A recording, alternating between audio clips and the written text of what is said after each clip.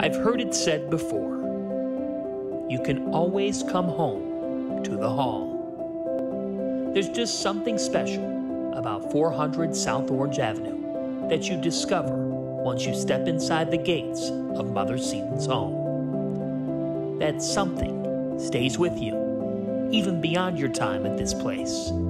It's a feeling, a reminder that this is home.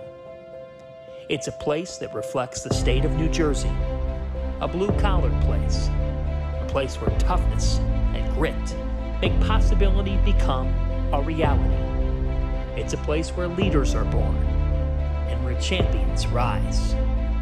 And it's in that rise that for the greats, they never forget where they came from. That is the case today. Because in the history of Seton Hall basketball, there are countless names that stand out. The one we are talking about today has a level of passion for this place and stands in a class of its own. Whether it be the biggest of stages as a player or the biggest of stages as a coach, this miracle run continues. This man is a winner in every sense of that word. At a place where, as the alma mater goes, she will foster all your dreams.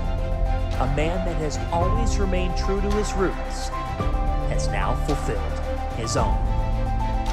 Welcome back to the Hall, Coach Holloway. Hazard is at forward.